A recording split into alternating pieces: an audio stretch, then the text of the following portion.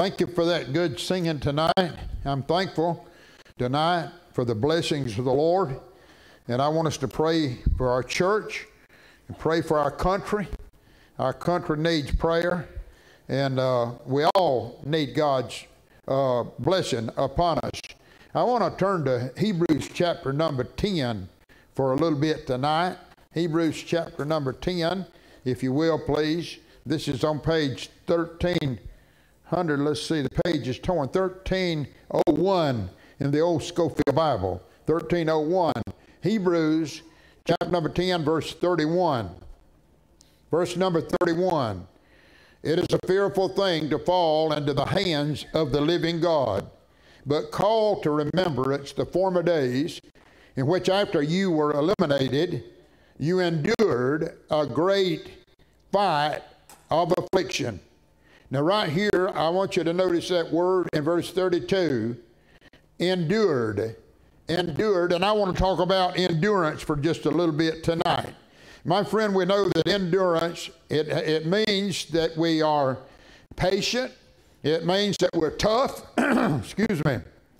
And it means that we continue in what we're doing without backing up. In other words, persistence and perseverance. All of these are definitions for that word endure. Now, this writer right here he's making people realize under the inspiration of the Holy Spirit what a tragedy it is to miss coming to the Lord Jesus Christ. Now, it is a fearful thing to fall into the hands of God under any circumstances, that is, when he's not pleased with us. A backslider is going to get a spanking, and that doesn't suit too well sometimes. But a lost sinner that rejects Christ and dies that way, it's going to be a terrible time for that sinner in eternity. Listen, somebody said this past week we were talking, there are no atheists in hell. You may be an atheist here, but once you get to hell, you're not an atheist. You know there's a God. The fool has said in his heart, there is no God. Nobody is more powerful than God Almighty, and it'd be foolish to go against him or to refuse him. Some try to apply verse 31 to a believer's disobedience. And believers have already accepted the fact that God's judgments have been put on Christ, and we have accepted the Lord Jesus as our payment. And my friend, this is why we believe this gospel of the Lord Jesus Christ from our heart. And by believing, we're saved. We're sitting here in this church tonight on this wonderful rainy night. Hey, it may be kind of dreary outside. I love it. I love the rain. I love these kinds of days and nights, brother, but I'm glad inside there's something that is just as bright as every day, whether it's raining outside or not. We're saved people, that's why. So we are admonished right here to remember the former days. Speaking of the days when we were first awakened by the Holy Ghost of God and enlightened by His Word. Now we turn to God and we turn from the world, the flesh, and the devil. Boy, you remember that. Those years have gone by in a hurry. Brother, listen, I'm telling you, I'm so glad that I did it when I did. I should have done it. I wish I had done it before, but that was all in God's plan. God knew when He was going to get on me. He knew when the Holy Ghost was going to bring me down. But I'm glad that I got saved when I did. And I tell you right now, I wouldn't trade it for anything in the world. I wouldn't trade Jesus for the whole wide world, because Jesus has really made a difference in my life. Now, we were willing to suffer even when we got saved. When you get really saved, you don't mind really. You don't like suffering. Nobody does. But we're willing. We're willing to suffer for Him. And many of us, of course, have problems. We all have problems. And some of those problems come in words, and some of them come in actions. Some people say bad things about us. They just say in our name. They call us things that we're not. And they just put the pressure on in words, but they never do anything else. But some will go beyond that, and they'll try to they may not be able to touch us physically with some kind of weapon or anything, but they'll try to affect our vocation or our ministry. They'll try to hurt hurt our church. They'll try to tear it down. They'll make fun of it, or they'll lie about it. Brother, listen, I've been here 52 years, and I've seen nearly everything that a church can go through. Probably not everything, but I have been through many things that the church goes through. Now, we're exhorted right here to continue, though, to continue in the faith and not give in to pressure no matter how it comes. Christian, you are sitting here a privileged person tonight. You're saved. Remember that. Remember back when you got saved. He said go back and remember when you were enlightened, when the Holy Ghost got a hold of your heart. If you're sitting here tonight and you're not really saved, oh, I beg you tonight, give your heart to Jesus and be happy in the Lord. Now he said, cast not away your confidence, which hath great recompense of reward. We must endure, child of God. How so? Well, first of all, we must endure hardness. In 2 Timothy 2:3, the Bible says, endure hardness as a good soldier of Jesus Christ. I don't know if you know it or not tonight, but all Christians are soldiers in the army of God. And a good soldier is always, he has to prove himself before his peers. And he must be a faithful and a loyal person to his captain. He cannot be a deserter. He cannot be a deceiver. He cannot go behind the captain's back, find fault with him, and say all kinds of evil things about him. He has to be loyal to his captain. Jesus is our captain tonight. Are we faithful to him? You say, I wouldn't dare say anything about Jesus, but the way you do, the way you act sometimes, you're not doing what Jesus would have you do. Over in 1 Timothy 2:1, the Bible says, be strong in the grace that is in Christ Jesus. Now, all good soldiers expect difficult times. Not a soldier in our army, our regular army tonight, that doesn't expect some rough times in the army. Wayne, my little grandson, Wayne Kraft, he's over there right now in Syria, somewhere over there right now. And I know that he likes what he's doing, but he can expect trouble anytime. Things can happen, and a good soldier looks for that. I remember back in Desert Storm, some of our soldiers were over there and they were holding them back. And some of them said, we're getting tired of sitting around. We want to fight. Brother, I like to see a soldier that's ready to take on his enemy. And so in the spiritual realm, it's the same thing. We've got to take on our enemies. So my friend, we find right here that you got to be patient. You got to be patient and use real sensible thinking. I mean, you've got to think about what you're doing to be a good soldier. Now, we must be focused on the fight. If we're going to win the battle, we've got to focus on the fight. We've got to know who we're fighting and what we're fighting for. Now, brother, I'm telling you, we're fighting for the faith. The Bible calls it the good fight of faith. And we're fighting for the faith, not to get it, but to keep on keeping on like we are right now in the Lord. I'm glad that our president has said, and he said it last night, preachers can preach whatever they want out of their pulpit.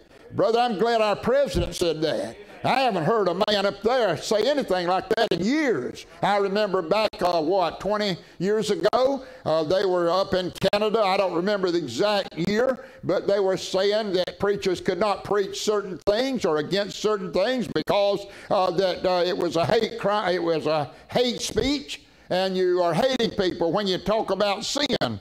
And Canada was trying to restrict them. I think they did pass an ordinance somewhere up there. But they said that it'll be in America next. Well, it hasn't come yet. It was coming, though. It was headed this way. It certainly was headed this way. And brother, this Christianity that you and I are a part of, we're being persecuted all over the world. Christians everywhere. But thank God, as long as our president believes I have a right to stand in my pulpit and preach whatever comes out of my mouth, what God lays on my heart, we got a chance. And so, brother, I'm not backing down. I wouldn't back down if they made a decree. Daniel didn't. We're supposed to obey the law of the land as long as it doesn't violate the moral law of God. But old Daniel, when he heard the law, it was made, you can't pray to a God for 30 days. Didn't pay. No, Daniel didn't pay it any attention. He went on and prayed to his God anyway. got cast into the den of lions, but he got out of there all right too. Because the God he prayed to was the true and living God. We're not worshiping an idol tonight. We're worshiping Jesus. And he's the same God Daniel prayed to. Same God, brother. So we will face many difficult times. And we'll face many difficult enemies in our Christian life. But we must endure hardness as a good soldier. Then number 2. I'm going to name just a few here. My friend, we are to endure afflictions. Over in 2 Timothy 4:5. But watch thou in all things, endure afflictions, do the work of the evangelist, make full proof of thy ministry. Now we must be alert. We must be alert all the time and watch for things that are happening all around us. Pastors have to be alert, not only for themselves but for the congregation. There are doctrines that would come into this church in a snap of your finger. If I didn't say, oh, that's far enough. I have started talking with people out visiting before, and they would get talking about God, talking about religion, and I said, oh boy, I got somebody here I can fellowship with. Oh boy, I may be able to get this person to come to church. And before you know it, they start off in another route, talking about their God, talking about another God. There is no other God, really, but they've got other things in their mind about who God is, and it's anti-Bible. It's away from the Bible. If it goes away from the Word of God, I cannot have that. I cannot have that in this church as a member. Now, if they want to come and visit the church all day long, that's fine. But to get on that road, you've got to profess Jesus is the Christ, the Son of God, and you've got to believe that from your heart. So we must watch for these things. The snares of the devil, they're everywhere. The devil has traps set for you and me. We must watch for our fellow man, as I see it, not just for myself, but I've got to watch out for you.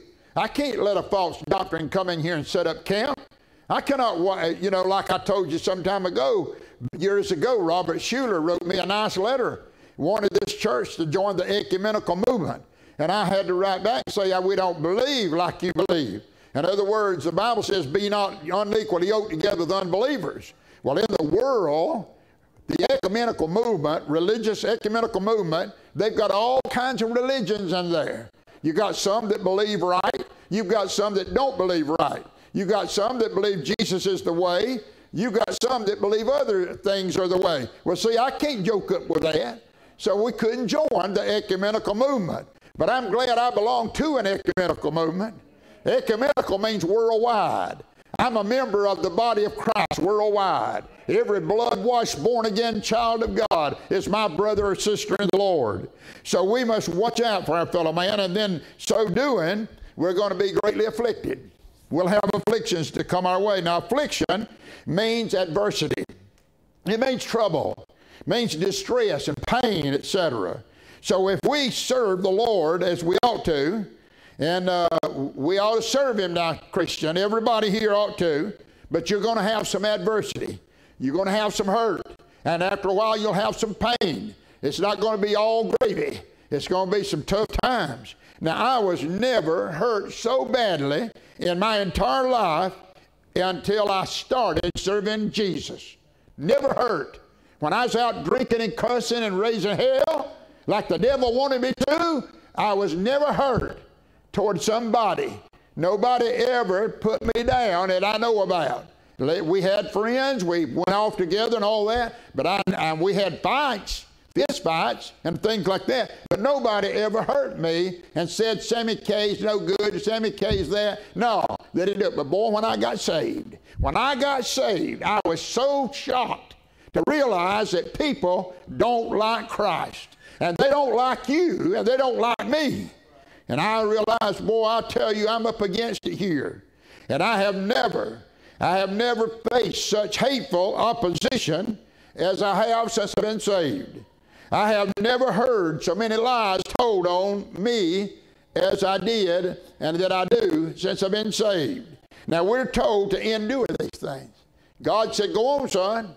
Go on. They're going to lie about you. They're going to curse your name. They're going to tell people things about you that are not true. Go on. Don't quit. Just keep on keeping on. Well, I'm going to do what the captain said. I'm going to fight on.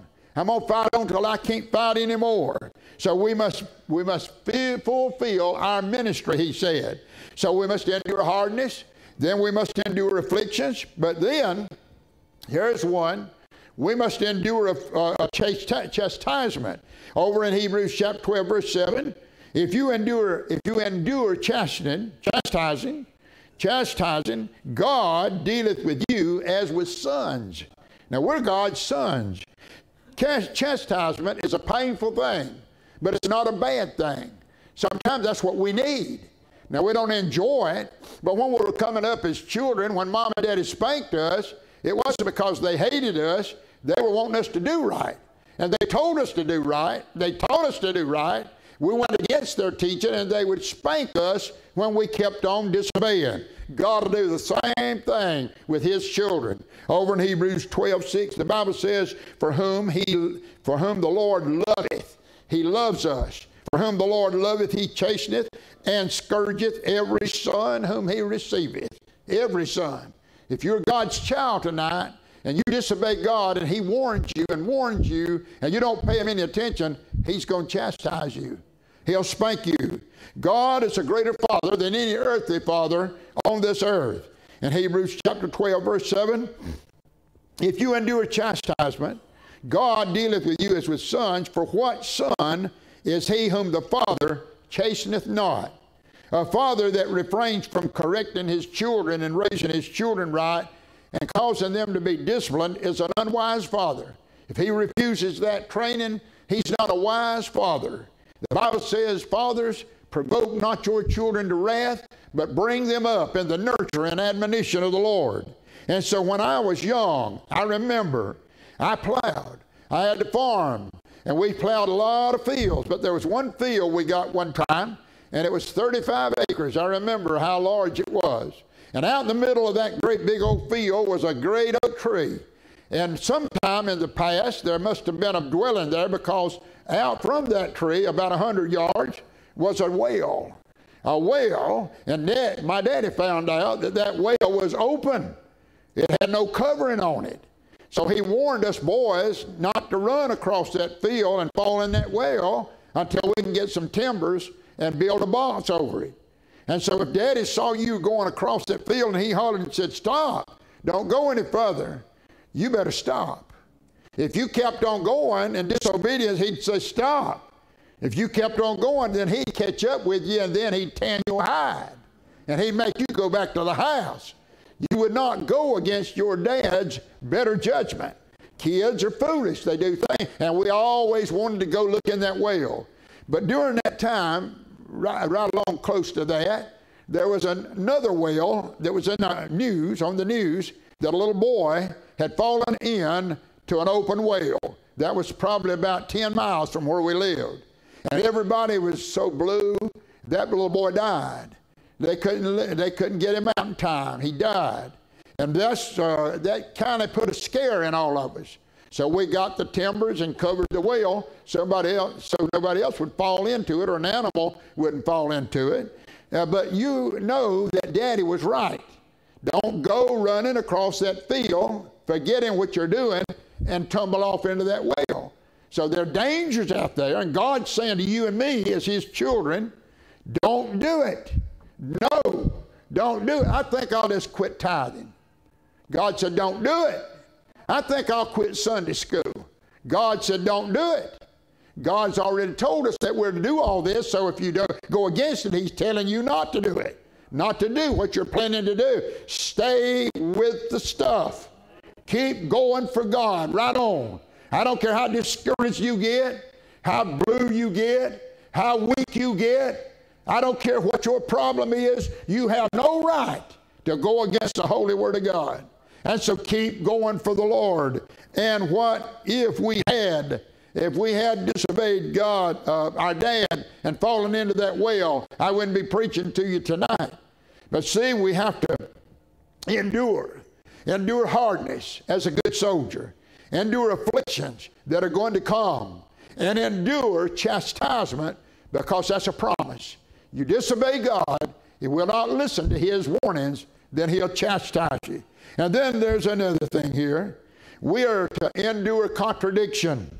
In Hebrews chapter 12 and verse 3, the Bible says, "For consider him that endured such contradiction of sinners against himself, lest you be wearied and faint in your minds." Jesus is truly our example right here. Jesus was perfectly holy, as we all know. Yet he endured the evil manners and the evil assaults from wicked people.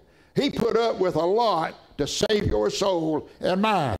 He endured with great patience. He endured every evil that came upon him, no matter how it came. And then his sufferings were so great that they finally led to the cruel cross, where he died for your sin and mine. For the joy, the Bible says, that was set before him, he endured. He endured the cross, despising the shame, and is forever set down at the right hand of the Father. My friend, Jesus endured that cross, so you and I will never have to endure one. We'll never have to die on a cross and go to hell. We'll never have to experience anything like that, because Jesus did it for us. What is our duty as a Christian tonight? We must look unto him, the author and finisher of our faith. We must consider him as our prime example, and we must meditate in his victories in order to have them ourselves. And then we must really endure contradiction from sinners. In Hebrews 12:3, the Bible says, "Lest you be wearied and faint in your minds." Endure hardness as a good soldier. Endure afflictions. Endure chastisement. Endure contradictions. And then we must endure temptations. In James 1:12, the Bible says, "Blessed is the man that endureth temptations." You ever been tempted? Yeah, you have. How do you know? Your flesh. That's how I know. The Bible teaches that there are trials and there are temptations. And we're going to have trials of all sorts. And then we're going to be tempted to do wrong. We're going to be tempted to fall down and just let up and give up and quit. Boy, I can't stand to see a quitter. I like to see a fighter. I like to see them when they get knocked down, get back up. I remember they had a little old boy down at Malden years ago, and that joker, he'd get in a fight nearly every day or two, and he'd get knocked down by those old big boys. But those big boys got to where they dodged that little rascal, because every time they knocked him down, he got back up. They couldn't hurt him. They could hit him. They could just knock him flat. He'd get right back up, be right in their face. So they all got kind of tired of having to face him because he was so consistent in his fighting. And he finally had all of them leave him alone. But that's the way you get the devil off out of you. Keep on coming back. Every time the devil knocks you down, get back up. Every time you get discouraged, get encouraged again. Every time you feel like laying out of church, come to church. Listen, if I came to church only when I felt good in my body, I would never come. I'd be at home, in the bed, on the couch. No, but I come to church because I want to worship the Lord. I want to praise his name. So we desire to do well, but we're sick. Hey, don't we all want to be well? But some of us are sick. We go to so many doctors and I can't keep up with them. I mean, which one do I go to this week? I've already been to one. I got to go to another one Friday, and I got to go to two next week. Just one right there. I got to take Ann. Ann has to go too. And we'd like to be well, but hey, we're going to endure. By the grace of God, we're not going to quit serving God. We're going to keep on serving God and praising him, because something good will come one day from all these sufferings. So we have bills to pay. Money runs short. We want family harmony. Sometimes they're divided. We want to live a holy and a real spotless life for the Lord Jesus, but we fail. We find ourselves, like Paul said in Romans 7, things I want to do, I don't do. Things I don't want to do are the things I do. But it's not I that do it, it's sin dwelleth in me. He said, "O wretched man that I am, who shall deliver me from the body of this death?" He said, "I thank God through Jesus Christ my Lord." Jesus is our Savior, not for just a time, but for all eternity. Jesus saved us to keep us through every storm of life. when you were up, when you were down, when you were right, when you were wrong. Brother, He's your Savior. Hallelujah. From now till we meet Him on the other side. We're going to meet Him one day and face to face and literally see Him who died for us. So we want to live holy, but we have to fight in order to live holy. We want to be faithful, and sometimes we feel like giving it up. People don't appreciate it. People don't love me. Now, don't ever get on a pity party. Don't ever get that way. Don't ever go to feeling sorry for yourself. That's the worst habit you can get into. Is, oh, they just don't treat me right. You don't know how much people love you. So quit pouting and quit doubting and start praising and start, hey, living it up. And hey, if you want to be friends, what's the Bible say about it? You want friends? He said, show yourself friendly. Huh? In other words, if you want to be a friend and you want to have a friend, don't go up and say, hey, hey, get with the program. Hey, get happy. Start smiling and let it be real. Don't let it be something I told you to do and you're doing it to please a man. Do it to please God. Start smiling, start meeting people, start shaking hands, start mixing with people, get into the thing. Don't stay up there and expect everybody to just come running to you. Don't be a Pelosi, or whatever her name is. Don't be a hater. Don't do that. Say, well, I just don't like that person. Well, praise God, I might be your best friend later on. You know, you don't ever know. You don't ever know. And so then we are to endure. And then we're going to endure, lastly, all things.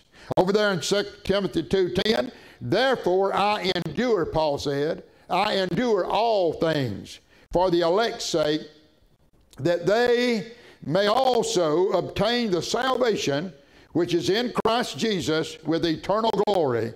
So we could name many things today that we have, that we do, and that we will experience in our life. We could just write them down, put them on a piece of paper, write them all down, and we still miss a lot. We don't know what all we're going to face in this life, but you got to determine. You got to determine in your heart and in your life. Dedication is that I'm going to suffer. I'm going to endure whatever comes my way, no matter how it comes, whatever description. I don't care. I'm going to endure until I see Jesus.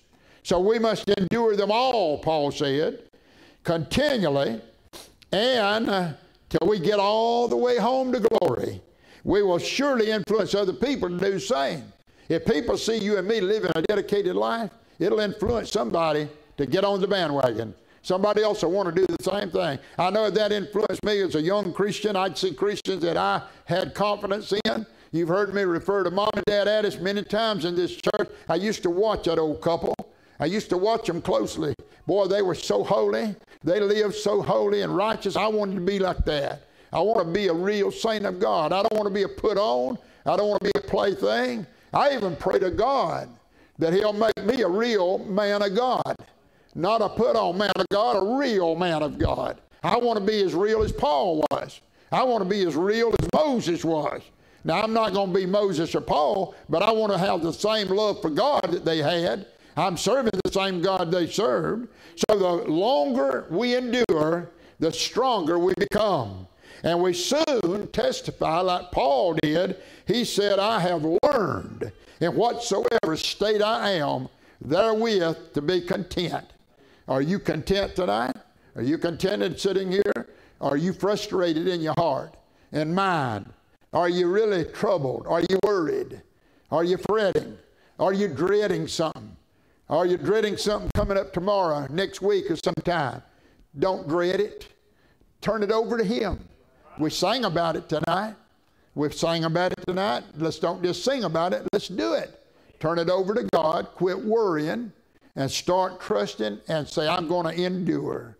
I'm going to endure whatever comes my way. And I'm going to still praise the name of the Lord. Endure hardness, affliction, chastisement, contradictions, temptations, and all things. Let's stand to our feet. If you're here tonight, anybody, or by streaming, you're not saved, I invite you to Jesus Christ. I invite you to come and let Jesus be your Savior. The altar is open if you want to come here. You can get saved right where you stand. You can get saved right there by streaming. So you got to call upon the name of the Lord Jesus Christ and invite him into your heart, and he will save you. Father, in the name of Jesus, we come to you right now. And Lord, we thank you for the grace of God that is so great. Father, the grace that keeps us going, as Paul said. And we're looking for that grace to shower us. And Father, to build us up. And give us a determination. Father, make us so strong in the Lord that we'll endure everything contrary to what we believe and what we stand for. Don't let us let any enemy tear us down, rob us of the victory, but give us victory in our wonderful Savior, the Lord Jesus Christ. Thank you, Father. In Jesus' name we pray. Amen and amen.